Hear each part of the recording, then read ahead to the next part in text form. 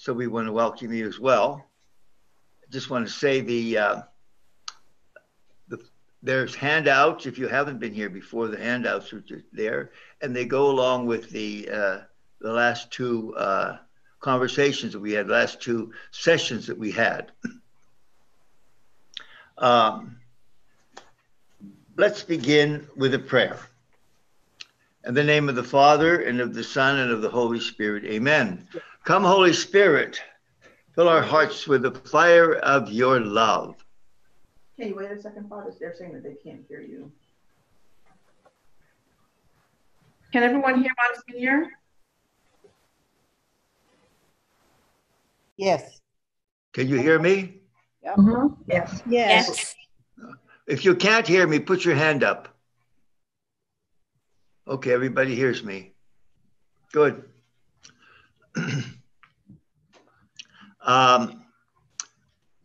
Come, Holy Spirit, fill the hearts of your faithful and enkindle in us the fire of your love. And may the fire of your love cast a light on our thoughts and on our words, on the movements of our hearts, and on this session that we're going to have this learning how to pray as Jesus is teaching us to pray.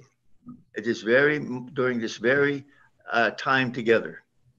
O God, who instructed the hearts of the faithful by the light of the Holy Spirit, grant that in the same Spirit we may be truly wise and ever rejoice in his consolation through Christ our Lord. Amen. Mother Mary, seat of wisdom, pray for us. And Saint Joseph, pray for us. Saint Jude, pray for us. Father, the Son, and the Holy Spirit. Amen. Well, I just want to maybe give you a little review again why I chose this, these talks the way I did. And I'm going to go back to where I started, and that is in the 10th chapter of Luke. As Jesus and his disciples were on their way, he came to a village where a woman named Martha opened her home to him. She had a sister called Mary who sat at the Lord's feet listening to what Jesus was saying. But Martha was distracted by all the preparations that had to be made. She came to Jesus and said, "Lord, don't you care that my sister has left me to do this work all by myself? Tell her to help me." The Lord answered her, "Martha, Martha, you are worried and upset about many things, but only one thing is needed. Mary has chosen what is better, and it will not be taken from her." Now, the first talk that we had, I went back to settling down with Mary. Why can't we settle down with Mary and listen to Jesus? Why are we so busy in the kitchen and then feeling alone, abandoned, misunderstood, used, whatever it is? Because that's how she feels. She started the whole thing. She invited him. And now what she got herself into over her head, and she has a right to complain. But Jesus is saying that you're upset and distracted by many things. So my whole first talk was, how do we settle down? And sometimes we want to say, well, let's get on with the meat. Without that, nothing can happen. We're going to be like Martha, and we're going to still be flustered. You know what I mean? I'm not getting what I want. So we don't know what happened, but certainly she didn't expect what she heard. I can tell you that. Then immediately it goes on. Now it's the next chapter, but I remember I told you chapters didn't exist. When Luke wrote this, he wasn't thinking of now this is chapter, he didn't put that in there. Those chapters only came like 1250. And that was just so that they could find a place where the quotes were more easily. And even verses did not come in until like 1535. They were just grouped up to that time by chapters. Now, so one day, Jesus was praying in a certain place. When he finished, one of his disciples said to him, "Lord, teach us how to pray." And then he teaches them the Our Father. And then, last week, I was all speaking about the need for us to not only pay attention, but to recognize how we are, what Jesus is saying in prayer. I mean, how he's teaching us to pray, and how he is, the whole idea of presence. How can we be present to him as he is present to us? And we can only pray if we know who we are, as in relating to God, relating to the Jesus, and relating to the Father, because he says our Father. And I spent almost the whole hour on this. How is it that if I'm not aware of myself, how can I get into a deep relationship? And I just want to continue on. Now, does anybody have any questions about what I said last week? It's only those of you who were there, because any questions about anything, or you found it difficult, or maybe you thought I went too slow or too fast or anything, just let me know. Just put your hand up, and there on the bottom there's a yes. Okay, Peter. I don't know that it's a question. It really opened me up. It helped me because I struggle. I do struggle with that. In fact, I've been meditating and praying about it throughout the week. So it was very much, I think, a movement of the Holy Spirit in regards to seeing my Father as my Father. Yeah, good. Father, and he knows me. Yeah. Good. Well, thank you, Peter. Thank you. Yeah. Anybody else? Anybody have a question? Well, what I want to do today, and I think I told you when I started, you're all praying, and you're praying well. I can teach you about prayer, but there's only one person that can teach you how to pray, and that's Jesus. I can teach you about prayer. You can read books about prayer. I mean, you could have a very good swimming coach, but he can't tell you how to swim. I mean, he can tell you about swimming, but in order to you got to get in the water. You just can't swim without you. You can read all the books on swimming. If you don't want to get in the water because it's too cold, you go in that, whatever it is. And so what you have to do is you enter into dialogue with the Lord, and he will teach you. He's not going to teach you because what he says, yes, what he says, but how you relate to him. And he says in the Our Father that he wants us to pray to the Father with him. When he says our Father, it's his Father and our Father. So whenever we pray the Our Father, we have to become more aware. Because as I said, you've probably been praying the Our Father extremely well, but how to become maybe more conscious. Now, that doesn't mean that you're going to do it at every time. I'm not suggesting that. But from time to time, catch yourself and say, Jesus, you're there beside me, praying with me. You're there because you taught me, and this is he has a greater desire to draw me into prayer than I even have it. Because we know that, because all you got to do is look at yourself. I gave you some exercises the first week. Now, maybe some of you did it. Maybe some of you did somewhat. Maybe I don't see the value. Or maybe you sort of did it and then say, oh my, I didn't do it every day. Okay. Then last week, I gave you another set of exercises with a whole lot of passages from scriptures so that you could hear what Jesus says about the Father. I gave you 20 I didn't expect you to go over all 20 quotes. I said that. Maybe even if you go over one or two, maybe one a day, and just spend time in 10 minutes and say, Lord, help me to appreciate, because see, that's the word of God. He doesn't teach you just in this one place in Luke.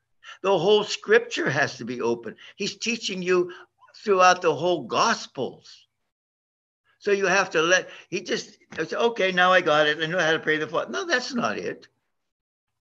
He's saying, I want to draw you. Remember what I said originally, when they said, Lord, teach us how to pray. They knew how to pray, but they didn't say, teach us a prayer. He gave them an attitude. He gave them, he opened up his heart to say, this is how I want you to join me in prayer. So if we really want to pray our Father, better, we have to start thinking, Jesus is next to me. He's praying with me. He's not like Nike, just do it. No. We're going to do this together. And then he's going to be teaching us how to deepen that. Because as I said yesterday or last week, maybe we don't have a close devotion to the Father. Well, don't feel guilty about it. Just say, what can I do about it? And the Lord will say, I'll teach you. Because we have, and I told you last week, there's two reasons why. It's because maybe the way our father or a priest or maybe our mother or some authority figure or maybe who knows what, a boss or so forth, and we associate the father with authority. And so we say, well, we got to tiptoe around him. But I reverence him, but I'm just going to sort of, I'm not going to get in his way, let's say. I'm not saying we do that, but we do it somehow. In other words, we somehow, for some reason or another, there's not that same heartfelt devotion that we feel with Jesus or with Mary. And as I said, if you want to have a heartfelt, and you want to, obviously you're here, in desiring that, ask him to help you. Lord, share with me your affections for your Father. I don't have them. You have to admit it. Admit it in prayer. And ask Mary, because she exulted in the Father when she prayed the Magnificat. My soul proclaims the greatness of the Lord. My spirit rejoices in God, my Savior. She's talking about the Father. That's the only God. She only believes in, she's a Jew. She believes in the true God, but they don't know the Trinity. They don't know anything about the Son or the Holy Spirit. Neither does she. At that moment, in time. Now, so it's our Father, and he's praying with us. And since he's revealing that he's our Father, he's also revealing, I'm his Son. And as Peter said, it would be good, I would say, when you pray the Our Father, every once in a while, because we pray it a lot, especially if you're praying the rosary or something, or we prayed at Mass. And if you would say, yes, you are our Father. You're the Father of all who are in Christ, but you're my Father. And I am your son, and you are or I'm your daughter. And make it personal. Because God the Father never comes, if you come into his presence, he always sees you as his child, always. Do we see him as our Father? Say, well, it's hard to, don't keep on saying that. Say, I know it is. I told you that. You didn't have to tell me. And so, there's only one way. Lord, teach me how I can, break through that. Or you can slowly, baby steps, draw me into the Father as you are with the Father. Basically, I want to be with you, Lord Jesus. My devotion to you, let it rub off, for another way of saying it, with your love for the Father. And the same thing with Mary. Now, who art in heaven? Well, he is, and he is the transcendent. He's the creator of all. He's the transcendent and eternal God. And this may cause us to feel distant from him, as I said last week, because he's transcendent. He's up in heaven. Well, he's up in heaven, and here I am. What does he mean by that? He means that he's the Father of glory. And that doesn't mean we have to somehow try to get up to heaven to talk to him, because what does he do? He joins us to his family, God the Father, by sending us his Son. Heaven comes down in the person of Jesus. And so then in the person of Jesus, the Father is present. Yes, he is in heaven. He is eternal. But at the same time, in baptism, we have been baptized in water and the Spirit, and we are daughters and sons of the Father, brothers and sisters in Christ. I could give you dozens and dozens and dozens of quotes, But let me just give you this one from Hebrews 4:14. He says what? He said basically, he says we have access. It's in Ephesians 1:18 or 2:18. We have access to the Father through Jesus Christ. What does Jesus say? No one knows the Father except through me. And all those whom I reveal the Father, they know who he is. Well, he's revealing him to us. Take his word seriously. He just doesn't, these aren't throwaway words, you know. Maybe we hear it so often it's hard for us to remember. Okay, but here's what Hebrews says. Since we have a great high priest, Jesus Christ, who has passed through the heavens, Jesus, Son of the Father, let us hold fast to our confession. Let us hold fast to our faith.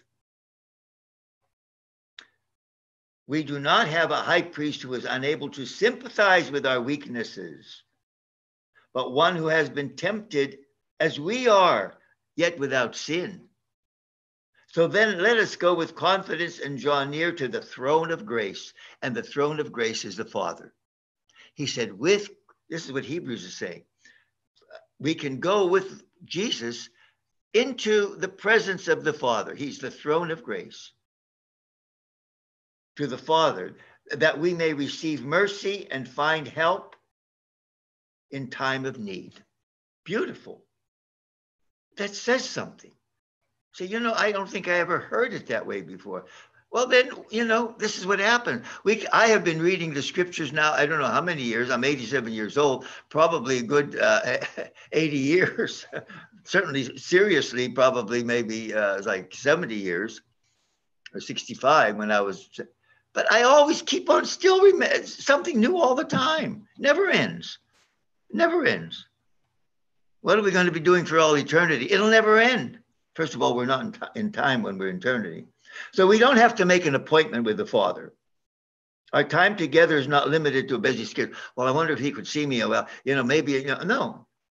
We should not speak to him only to tell him what we need, however, but and Jesus will go on to that. But how important it is, then what does he say? Hallowed be thy name. Who art in heaven, hallowed be thy name. Our Father who art in heaven, hallowed be thy name. We're familiar with the power of names of people who have authority and who are influential. Maybe you want to get a job and then somebody that works in that main office or something. Could you give me a reference? Because you'll say, Jim Smith, oh yeah, he's he sent me. Oh, well, okay, you'll probably get a little bit better treatment. Because now there's a connection, a relational connection. You get that? Relational connection. And so you can say, well, so there's power in the name. The name has in some way the power is the person, especially now, even for us, but even especially for the ancient people like the Israelites and that, there was, when you use the name, that's the second commandment. I am the Lord. Do not take my name in vain. You don't want anybody to take your name. Who said that? Well, Norma said that. I never said that. Well, Norma, I had to say somebody. Well, then don't use my name like that. You're disrespecting me. Well, don't take it serious, but I will. I'm sorry. If you don't see it, there's something wrong. In other words, when we take the name of God in vain, it offends him. Because we're to reverence it. You wouldn't want me to take your name in vain. Then why should we take God's name in vain? But because his name is holy. You see, now there are some people who do use they names. Maybe somebody will say, oh, I was in a restaurant and Robert Redford was there, if you still remember who Robert Redford is.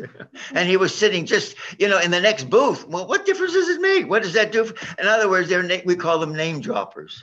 Well, I was there yesterday, and who did I see? But the bishop was there too, and or who was I saying? Well, the senator, he was there, and and I know so and so, and the Kardashians, whatever they call them. Well, they were in there too. Isn't that some? Well, what good does that do for you? Or that doesn't say anything. We don't use the name. We don't say, oh yes, I'm the son of my father. Yeah. Well, do you know the Father? Oh, yeah, I'm a Christian. Oh, I believe in Jesus Christ. Well, I mean, do you? I mean, we're all, obviously, we're striving and we sin, obviously, but at heart, we want to enter that relationship.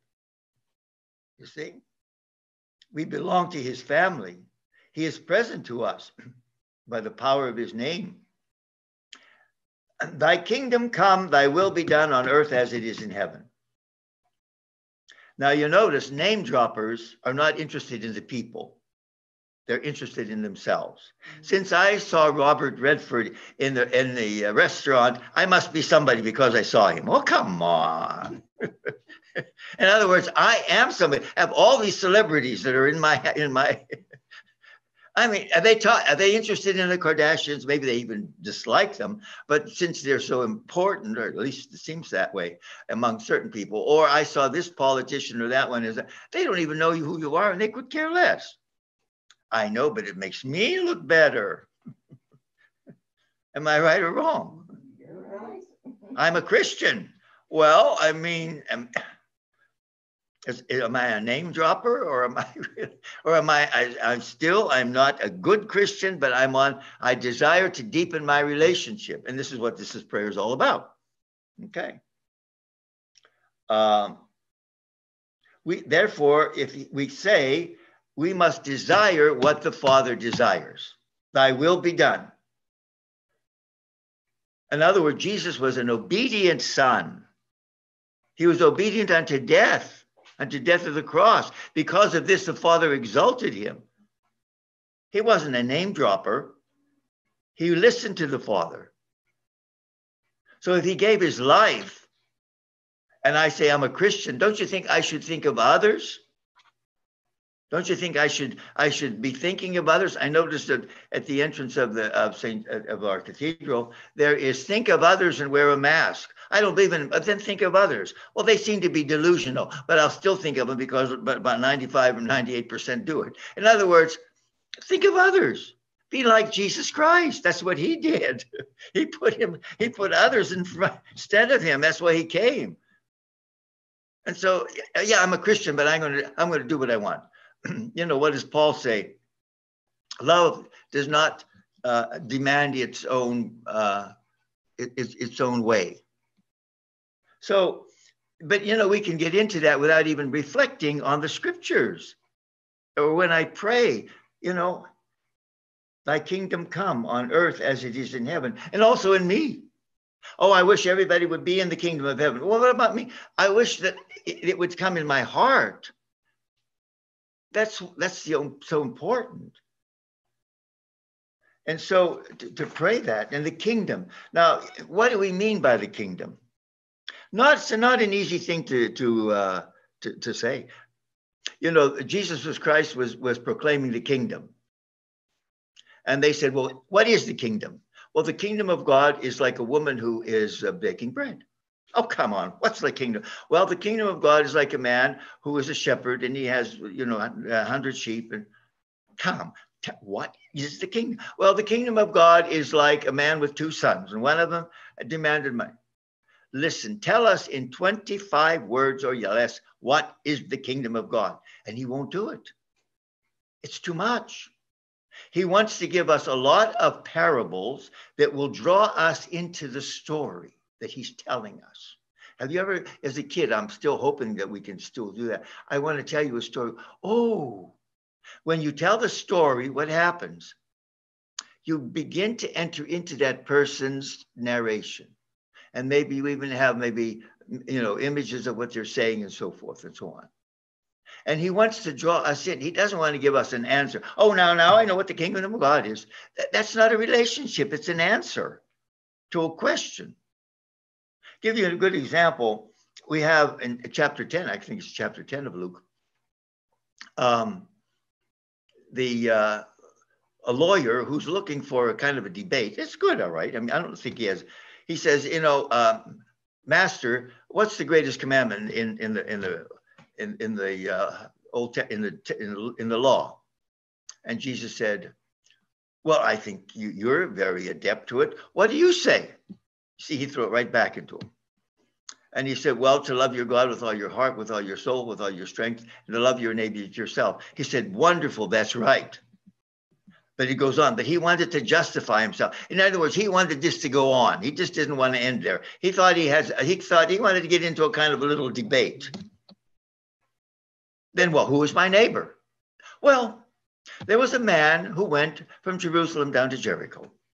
And on his way there, he fell among robbers. And lo and behold, they beat him up and they left him half dead. And they took his, and then there was a priest that passed by. And then there was a Levite that passed by. Then there was this foreigner whom we know, I mean, we can't get along with. I know it's surprising. He came along and he put him on his beast of burden. He put oil and wine. He bandaged them. He took him to the, you know, the story. So he draws him into a story. And the guy is being drawn into the story. And then he said, well, what I just told you, who's the neighbor of the one who fell among the robbers? He said, well, the one who was compassionate. Ah, go and do likewise. Do you see what I'm saying? How what the kingdom of God, it's nothing that you can say. Moreover, the kingdom of God dawns on us. Thy kingdom come. Now we do build the body of Christ. Paul says that. And there's this, because the body of Christ is the church. And so we build the body of Christ by our actions, by our apostolate, by our ministry, and so forth, evangelization, etc. But the kingdom dawns. It's given to us. It's given to us. We have in Luke 12, what does he say? Therefore, I tell you, do not be anxious about your life. There we go. There we go. What you shall eat, or what you shall eat, drink. For life is more than food, and body more than clothing. Nor be of an anxious mind. It goes back to the beginning of what we were talking about. I mean, two talks ago. For all the nations of the world seek these things, and your Father knows what you need most. Instead, seek his kingdom, and these things will be yours as well. But fear not, little flock, for it is your Father's good pleasure to give you the kingdom. It's the Father who gives us the kingdom. It dawns on us. We're waiting for it to dawn. And it happens in our life gradually, just like the day dawns. The sun comes up gradually. I don't see the sun just, all of a sudden it's all up. No, you have to wait for it. Okay? Now, these three petitions, our Father who art in heaven, hallowed be thy name, thy kingdom come, thy will be done. They're all focused on the Father.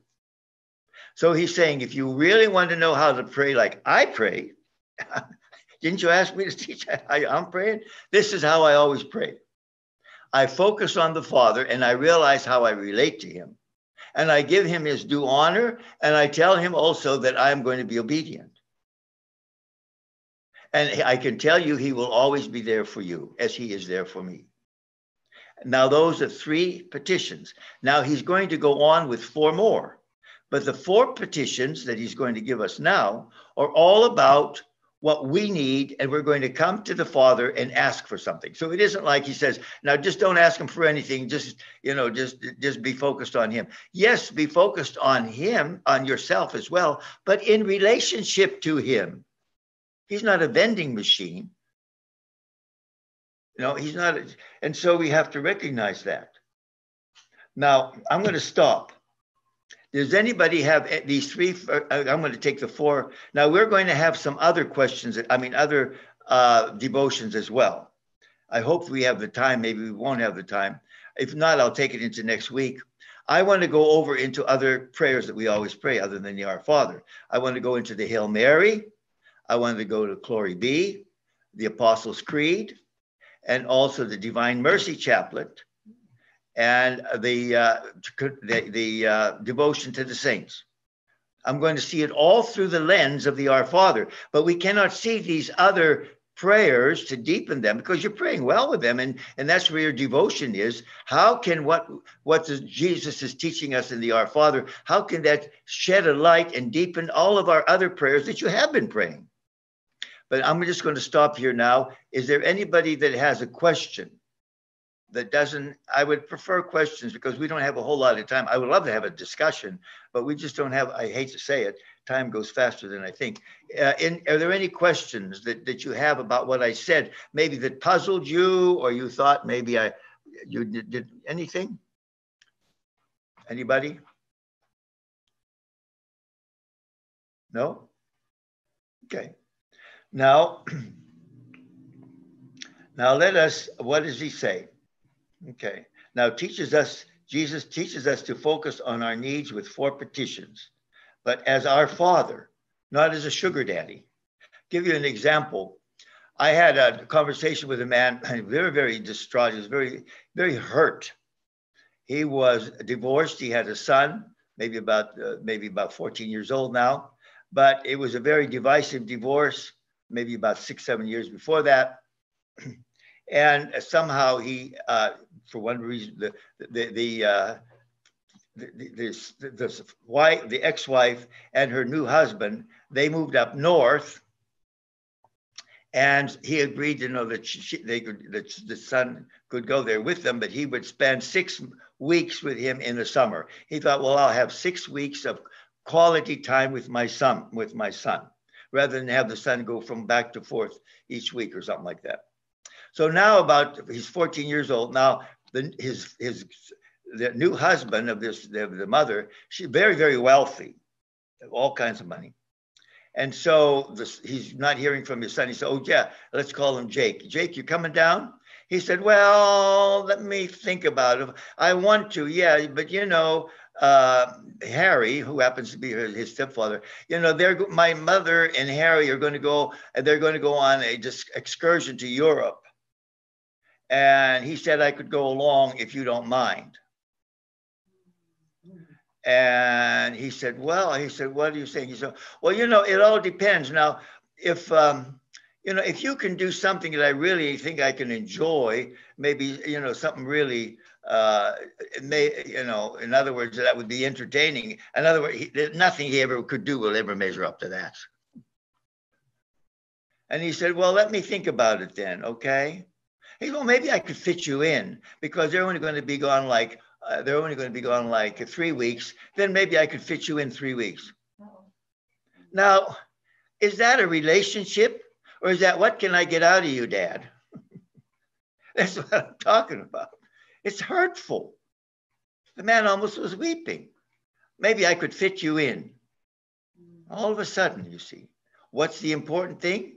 He also knows that his ex-wife is still getting after him.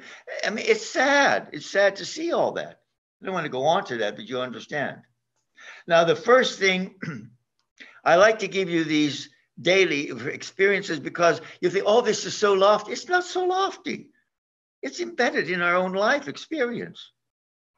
Yes, we do ask, but we ask in what spirit? And if you say, maybe I am a bit, well, then just say, Lord, sometimes I think I am a little bit, gimme, help me to see that. Because you see, whenever you pray these petitions, Jesus is praying these petitions with you. And if you are going overboard and maybe being too close to yourself or something, over time, he'll let you know that. I promise you. Why wouldn't he? Prayer is a school that teaches us our relationship with the Father and with Jesus and the Holy Spirit and the saints. It's all sort of cloth of one, fabric of one cloth. So give us this day our daily bread. That's the first petition we ask for ourselves. God is the provider. What do we say? Father is traditionally the provider. I think a man is supposed to provide, protect. And when he said daily bread, I have no doubt the Jews, they are very well aware of it in the Exodus, how when they were in the desert, God, as far as the Father, they didn't believe in the Trinity, gave them manna every day, but it was only for one day. In other words, they took that manna, but they could not store it up. If they wanted to, oh, maybe I'll take 2 or 3 of these bushels or something, it wouldn't work. According to that, it only was good for one day. In other words, we got to trust. You got to trust in me. I'll give it to you every day. And so to say this, and we have a sense, we do have a sense I'd like to have more, and we do, that we want to store up things and so forth. That doesn't mean we shouldn't have financial security. That doesn't mean we're those. It's just the fact is that not be the source of our security. Yes, is when Jesus says, having a lot of money doesn't give you the assurance of a long life. Plus, the old idea is, where are our hungers? Am I hungering for the essentials of life? What are my desires? The Lord will sift us. We ask for a lot of stuff that we shouldn't. You have your own kids that did that. I want this, I want that. All you got to do is go to the grocery store and say, Mom, I want that. I want that. And listen, she has to tell them, listen, all those things are not that good. You have to, she'll give it, she'll provide, but she's not going to let them eat a lot of junk food. Or maybe spend money where they shouldn't be spending money. So the Lord will teach us this. Okay? Now, I want to say something about emotions. If we don't feel, devotion usually has to say, it touches the heart. It touches the heart. And it's true. And sometimes we feel a kind of a welling up. There's a kind of a consolation, and that's wonderful. And that's what the Lord wants to give us. He wants to give us his joy. But in the daily life, we're not always consoled.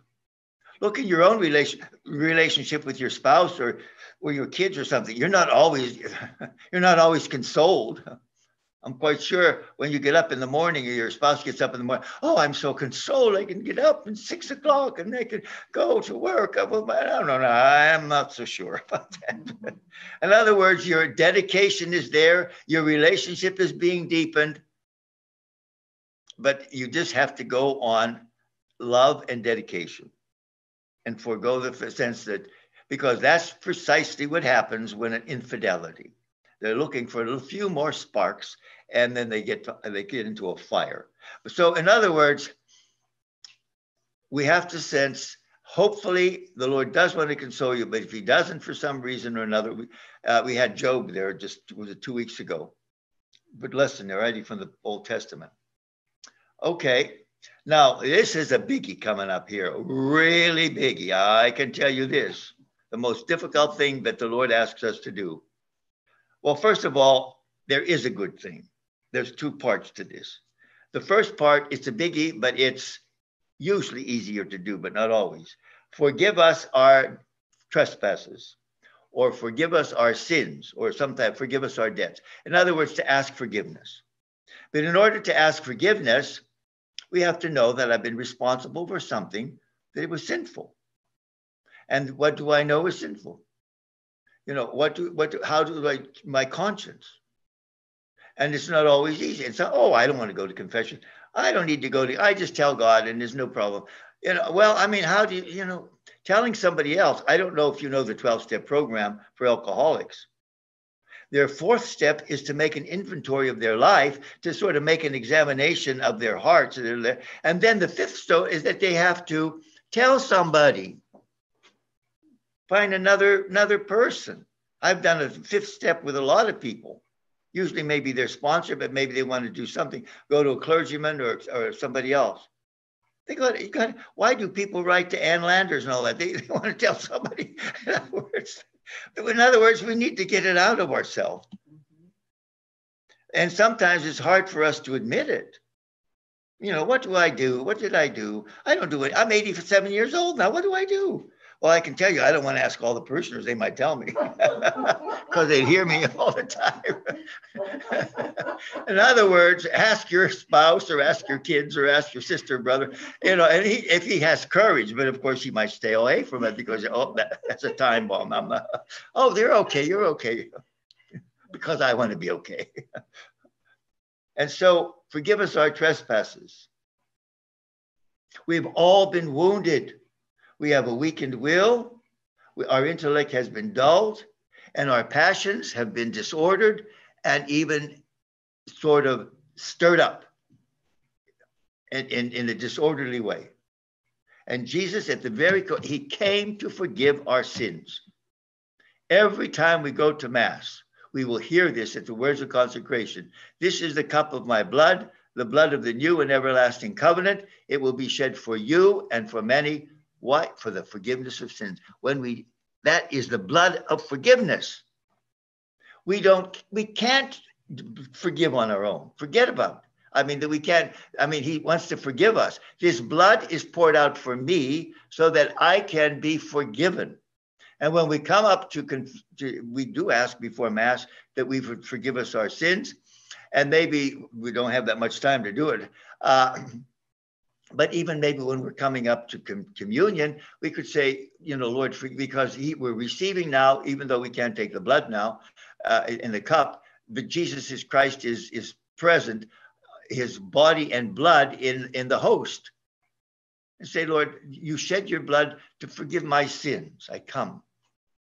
The worst thing that ever happens, if somebody has hurt your feelings a lot, and you say to that person, well, the way you snub me and so forth, but I forgive you, and he'll say, for what? I didn't do anything to you.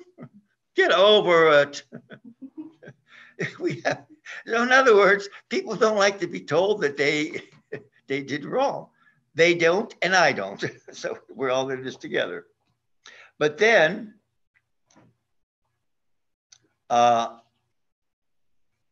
we'll talk more about this when we get to the chaplet of divine mercy.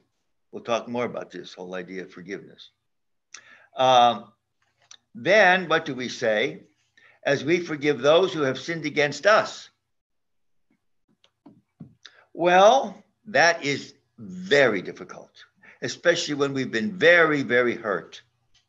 When we forgive, that doesn't mean that we condone. Oh, that's okay. No, or we're not saying, just forget it. And you're not going to be able to forget it. It's going to be there. And you'll say, oh, I'll overlook that. It'll be embedded. It'll stay inside of you. You don't condone it. You don't give him you don't excuse him. And sometimes, hopefully, reconciliation would happen, but sometimes it doesn't. If a woman comes to you and she's been beaten by her husband, and this has been going on for several years, and that it's finally going to, and she said, you're going to say, well, be reconciled to him. He's going to take advantage of her again. She should forgive him before God so that she's free of that bitterness, because that bitterness can do her in. Some people hold a grudge all their life, even somebody who's been dead many years. And they carry that person, and that person doesn't even know it or doesn't care. So to forgive. We're going to say more about this. Charmaine and I were talking about it. Maybe I can give you some talks on forgiveness during Lent, if that's the case. So forgive us, Well, I remember one person said to me, well, only God can forgive sins. And I said, yes. Well, then how can I forgive him? God's supposed to do that. I'm off the hook. Let him do it. It's his job, not mine. I said, but he empowers us to do that so that we are like him. Jesus says, forgive others, then you'll be like my Father. And he will give you, he gives you me, he sends me so that I can empower you to forgive. You're not on your own. You're not on your own. Just think of the altar in the cathedral. If I would say to any one of you, I would like you to move that altar. You say, this is crazy. How could you even think of it that I could move that altar? Well, to say you just forgive people and let it go, it's impossible. And especially when there's a deep wound that goes very, very, very deep, like, for example, being abused and that, it's terrible. And it might take a long time, before we feel, but it might take a long time also for us to forgive because they hurt us so much, especially when something happened when we were kids. Monsignor? Yes? If I could make a comment quickly. Sure. In terms of forgiving others, one thing that has worked for me is to recognize that Jesus was willing to forgive others And who am I then not to forgive someone? You're absolutely right. If we want to be in the family, then this is the family that Jesus is inviting us to. He was obedient and he was forgiving. In fact, they were not reconciled at the he wasn't reconciled with most of the people who were taunting him, but he forgave them. Father, forgive them. Now, lead us not into temptation. This petition might be a little bit puzzling. We say, how could God tempt us? Well, we have to see it again in the bigger context. See, we just can't stop one thing. You know, a lot has been given to us. For example, let's go to James, the letter of James, chapter 1:13. Let no one say when he is tempted, I am tempted by God. For God cannot be tempted with evil, and he himself tempts no one. So he can't be tempted, and he tempts no one. Each person is tempted when he is lured and enticed by his own desires that are disordered. And so there you have it. You say, well, this is contradictory. Well, it's not contradictory unless you look at what does he say? Lead us not into temptation. Sometimes people would say, you know, maybe what we're asking the Lord, Lord, when you lead me through life, keep me away from danger zones that weaken me. Guide me on the path that is safest for me to walk at this time in my life or today. In other words, be a guide that, you know, I have certain things, maybe when I was a kid or when I was 16 or 18 or 20, there were certain danger zones and I wanted to maneuver around them. I wanted to avoid them.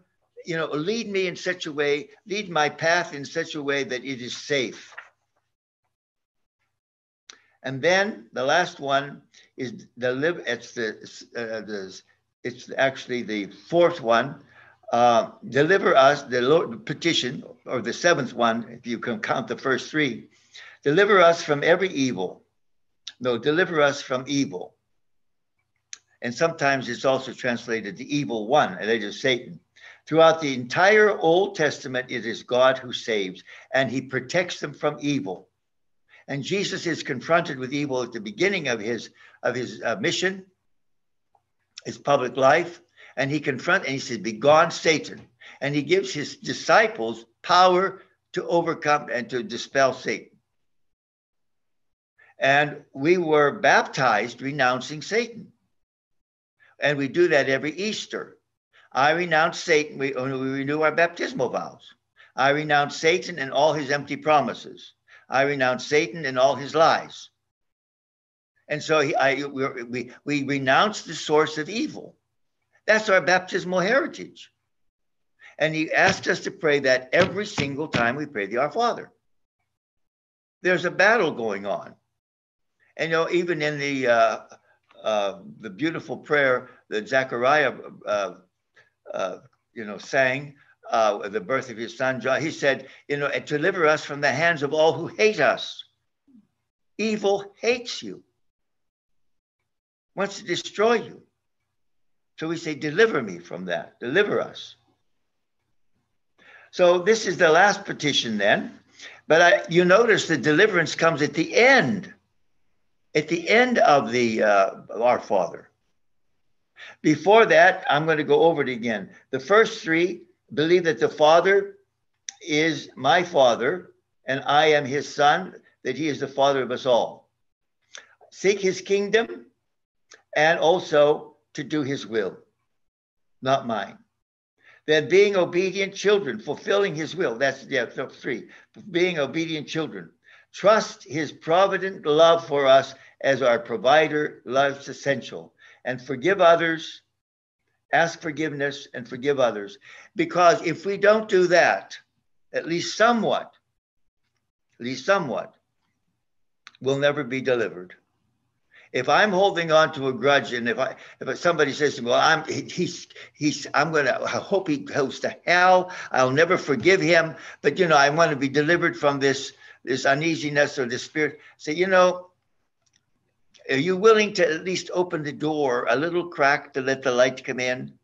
No. Well, then I don't think I'd want to go to deliverance, because there's a stronghold there of evil because we have to at least begin. I'm not saying that we're going to do it. We have to, you know, when somebody, Peter asked Jesus, how many times do I have to forgive my brother if he sins against me? 7 times? He said, no, 70 times 7. In other words, it's a process. We might have to still be forgiving people that maybe hurt me when I was bullied in 7th grade. But it diminishes its power. And I become more freer. We all go baby steps. And don't be too disappointed in yourself if it's not easy. The Lord, remember, who's praying with you? You're not praying alone. You're praying with Jesus Christ, who forgave. He'll empower you. Ask him. Don't. Yeah. Another thought, and tell me if I'm off base here, but it would seem to me that one of the most essential questions we want to ask ourselves in our life is why would we refuse to forgive another person that we feel has trespassed against us? I mean, you know, I think asking that question to ourselves is a real critical question that we should want the answer to. Well, I agree with you wholeheartedly. What's your first name? Jeff. Jeff. I don't know what the population of the world is. There's several billion, but there's 7 billion answers to that, because everyone has a good reason to hold on to it. And that's why it's so hard, because we're justified. We're justified. And in a certain sense, you have to agree with them. They are. Forgiveness is to give before. And you can't do that. In a way, you'll say it's not owed to them. But God says, be like me. When I forgave you, it wasn't owed to you either. Now, that's why it's so hard, and that's why we have to pray more and more to be in the spirit of Jesus and to be empowered by his blood. That's when I use that example. You say, well, that's a rather strange example. Who could meet the all? And I'm hopefully, if I get a chance to do sessions on the forgiveness, I will, Jeff. I'll have this a little bit more. I'll go into it much more. I have to just go on now. So I noticed that we're almost finished, and I wanted to get into the Hail Mary. I wanted to get into the glory be to the Father, Son, and Holy Spirit. We did the Our Father, the Hail Mary, glory be, and the Apostles' Creed, and that will help us in praying the Rosary. And then I want to go to the Divine Mercy, because that's basically is a very popular thing, the Chaplet of Divine Mercy, and then devotions to the saints and novenas, and that will be for next week. But we have to see all through the lens, through the enlightenment, through the how should I say, through the view of Jesus teaching us how to pray. And you have been praying very well. Now don't say that this is going to happen. You're going to be forgetting, and that's why you have to take time. How am I praying the Our Father now? Because often we're going to pray it very quickly, and that when you pray the Rosary, I understand that. I'm not saying, but from time to time, say, oh, I just have to become conscious of that. Maybe on your own sometime, because when you're praying the Rosary together, you just can't do that. You can't just stop but I'm saying this, that you get an attitude. I need to listen and pause and say, what you taught me, Jesus, in the Our Father. See, I'm teaching you about the Our Father. Jesus is the only one that can teach you the Our Father. He's the only one who is truly Son, drawing us into his family. Does that make sense what I'm saying? Does that make sense? If it makes sense, put your thumb up or put your hand up, because I don't know, am I getting through or is this difficult? You say, no, I don't understand what he's trying to tell me. It's too difficult. Is it that? Have I said anything that's too difficult to understand? It might not be easy to hear, but I don't know. Have I gone beyond what the scripture says? No, Monsignor, this is Susan. I got to tell you, I don't think I'll pray the Our Father again the same way after today. Yeah. Well, hopefully. I mean, I know it's good to have that, but we will slip into it. Don't, Susan. It'll do. And then you have to say, "Oh, let me wait." Yeah, I'm getting back into old habits again. If you have old habits, it's not easy to, especially prayers that we pray so often, prayers that we say so often, and we don't. But we have to be patient with ourselves. The Lord's not, has Jesus ever beat you up because you weren't praying the Our Father like he wanted to? Who have been beaten up? Whoever been beaten up? Who have been beaten up? You're not praying like you're supposed to. Whoever heard, did you ever Jesus come and shake the hand and say, why aren't you? He's not going to do that. He's pleased you were praying to him as you were praying to him. He's just saying, I can help you a little bit better. To deepen this. Does that make sense? So I'm not saying, you have not been praying the Our Father well. You have been. And I want to say this over and over again, because people think, well, he must be saying that we haven't done. I never said that. I'm saying is you can grow in a relationship. Grow in a relationship. Relationships can always deepen. And we do get in a rut, and we are forgetful. And, routine heads in, and and evil is there to also tempt us to be waylaid. And so, evil will say, oh, it's not that important to pray. And then we don't pray. Why didn't you pray? And then starts. In other words, he got you. It's a double whammy when it comes to the Lord. I mean, when it comes to the devil. It's a double blessing when it comes to the Lord.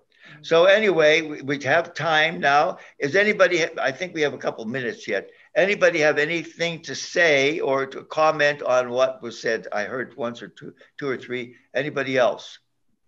We're going to start with the Hail Mary. Yeah, Kathy. Monsignor, I had read last year, and it's maybe true or not, that Rome was thinking about changing the line in the Our Father, lead us not into temptation.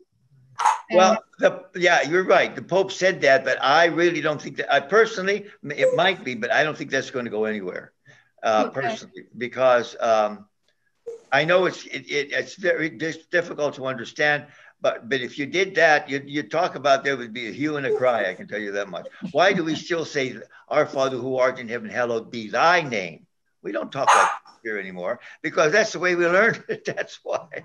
Yes, that's right. And I think if we would say, no, we're not going to say thy, we're going to say, "Our Father who art in heaven, hallowed be your name, your kingdom come." No. I think if you touch that, now maybe they will. They don't want, if they called me up and asked me, I think I'd give them that.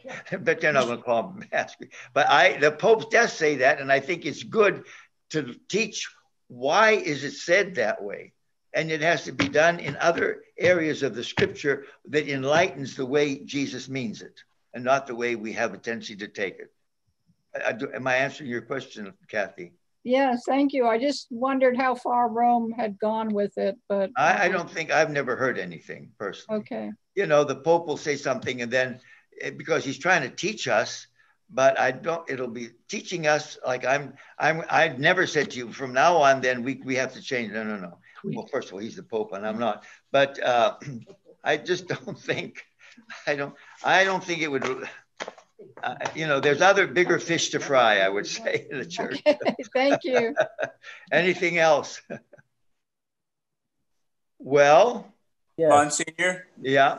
I appreciate what you've shared with us about the Lord's Prayer, but I also want to say, in addition, I appreciate during your Mass, I think it was even this week at one of the 8:15 Masses, where you have a style where you instruct as you're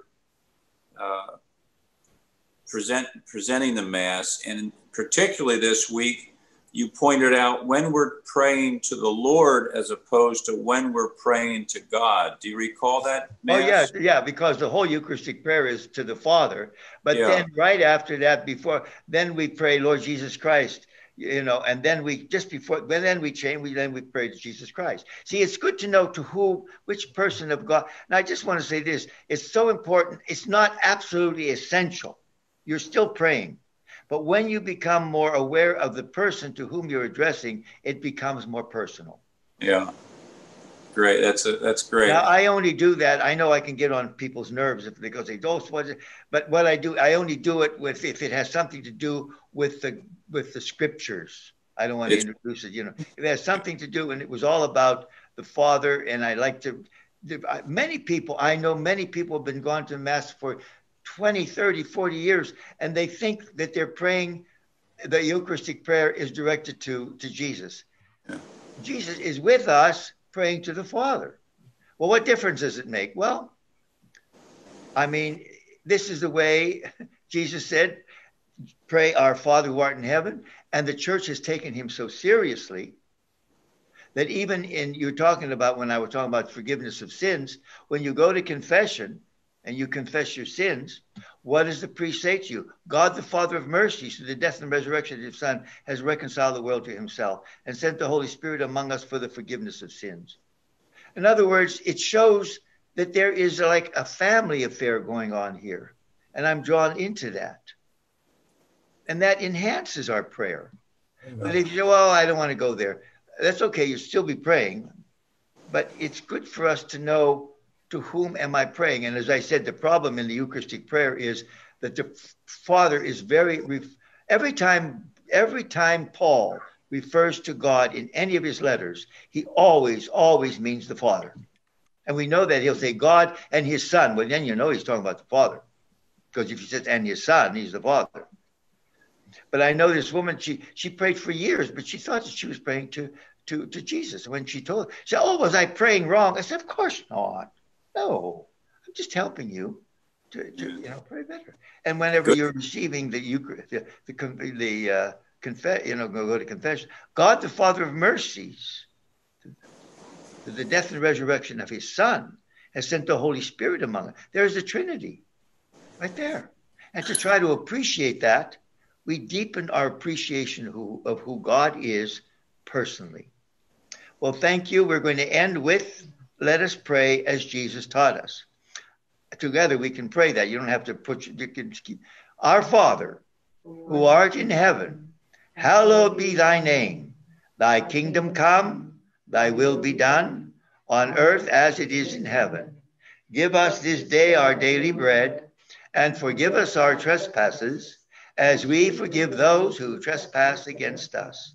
And lead us not into temptation, but deliver us from evil. Amen. God bless you. See you next week at 4:00, and we'll be doing the Hail Mary. You could ask somebody if somebody wants to come, even come in new. Hail Mary and the Glory Be and the Divine Chaplet. Peace to you. Goodbye now.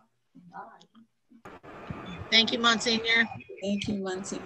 Thank you, Monsignor. Thank you so much. Bless you. Thank you. Everybody have a good week. Well,